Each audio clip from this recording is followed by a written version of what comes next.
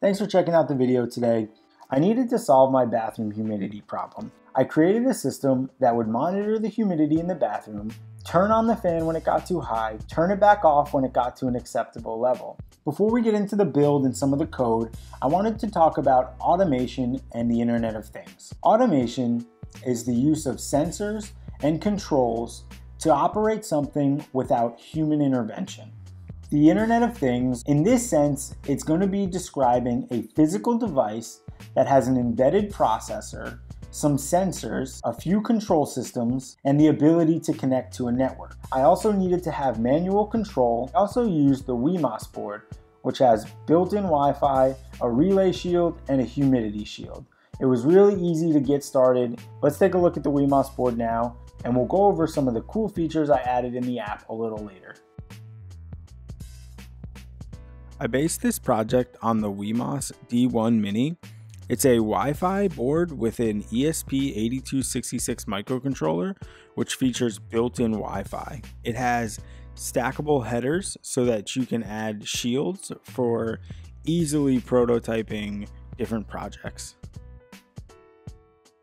We're going to need two different shields for this project. The first one is the relay shield.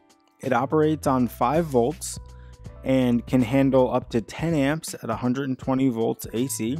It has a normally opened and a normally closed terminal. If you're interested in seeing how I soldered on the headers, you can check out my first 2 Wemos videos where I go over details on both of these boards.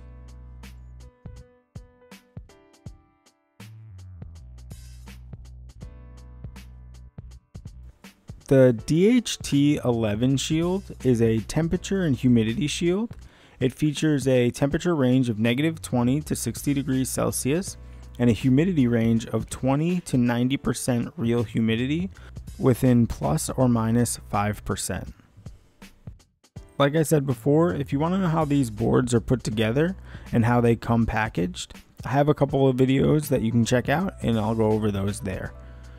For now, we're going to jump into the code. I uploaded everything to GitHub, and you should be able to either download the file there or open it in the GitHub browser and copy and paste it over into your own project. If you watched one of my previous videos, you'll know how this is going to work. What I'm going to do is I'm going to copy and paste the code in, explain it really quickly, and then give you a moment to pause. You'll see a big pause button and hear this sound. And then you'll know it's okay to pause. In section 1, we're including the ESP library, the DHT library, the Simple Timer library, and the Blynk library. In section 2, you'll need to include your Blynk app authorization code, which allows you to connect to the cloud, your Wi-Fi name, and your Wi-Fi password. In section 3, we will be setting up our input and output pins, and we'll also be setting up a few timers. The first timer is for the Blynk app, and the second timer is for our countdown. Section 4, we set up our variables. We set up humidity and temperature, fan state and override, and our countdown timer and our countdown remaining. In section 5, we set up our first function. This is the send sensor function. This function is going to get the temperature and humidity from the sensor and store it and send it over to the Blynk app.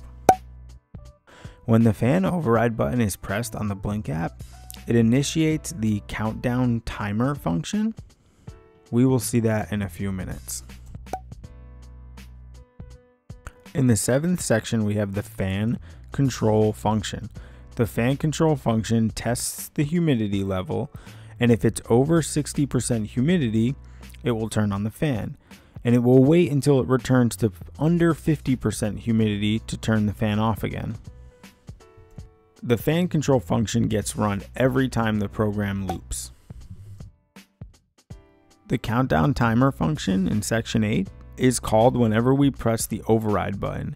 This timer runs for 10 minutes or 600 seconds and will not allow the fan control function to run, therefore keeping the fan on or off without any regard to the humidity. Section 9 and 10 are a part of every Arduino program. It's the setup and loop function. In setup, we set up our serial communication, our pin outputs, our Blynk app, and our timers. In the loop function, we put all of the code that we want to be called. This is our Blynk app, our timer, and our override timer. And these will continuously get called over and over again. Once all your code's in, it's time to load it up onto your board. If you need to know more about how to do this, you can check out one of my other 2 videos. I go over it pretty well there. Once you start uploading the code, the LED on the ESP chip will start to blink rapidly. Once it's finished uploading, you'll get a Blynk logo in the serial terminal. You'll then know your upload was successful.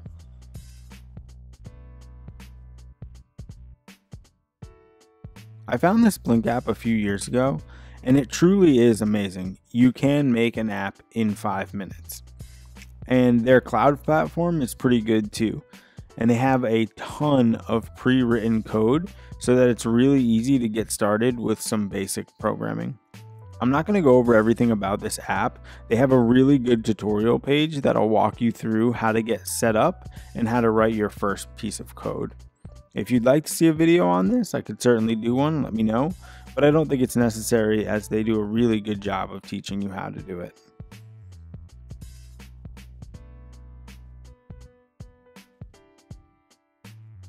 Just like on the Arduino page, they have great documentation that shows you how to use everything. It's really easy to find what you're looking for. I often utilize the browser search tool.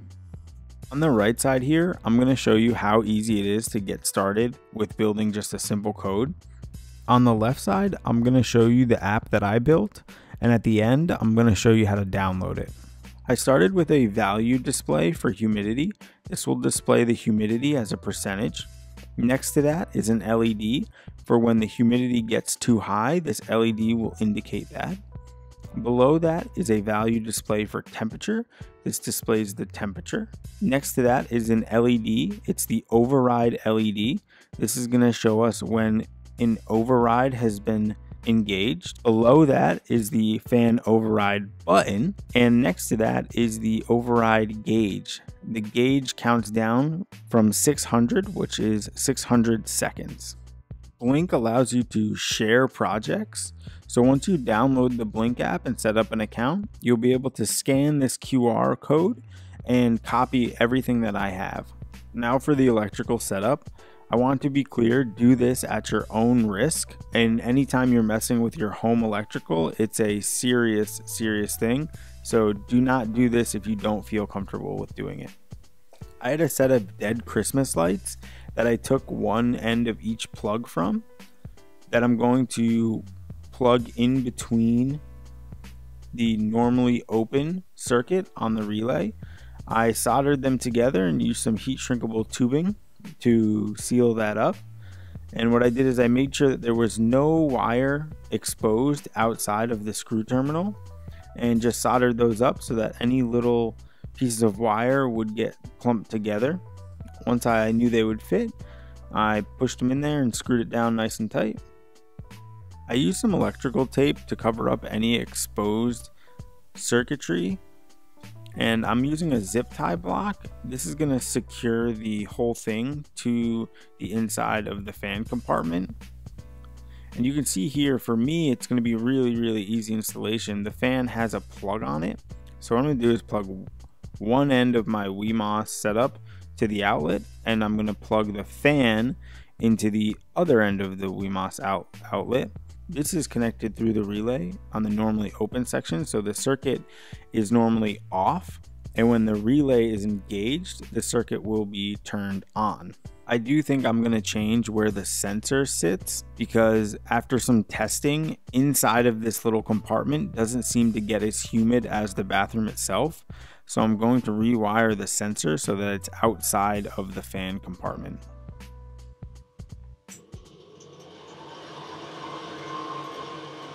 This was actually the first time I tested it, and I was very surprised that it worked first shot.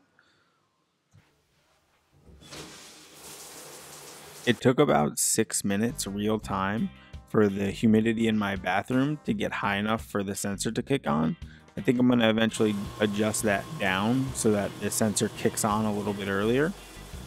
But I was super happy that the override worked, so we can turn it on and off whenever we want. Doesn't matter what the humidity is.